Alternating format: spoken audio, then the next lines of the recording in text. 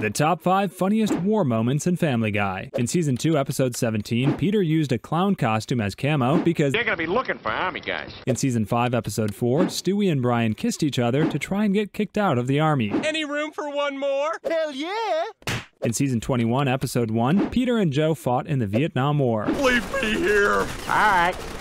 In Season 16, Episode 16, Peter stormed the beaches at Normandy, but it was 1958. In Season 5, Episode 4, Family Guy made fun of how unrealistic army recruitment videos are.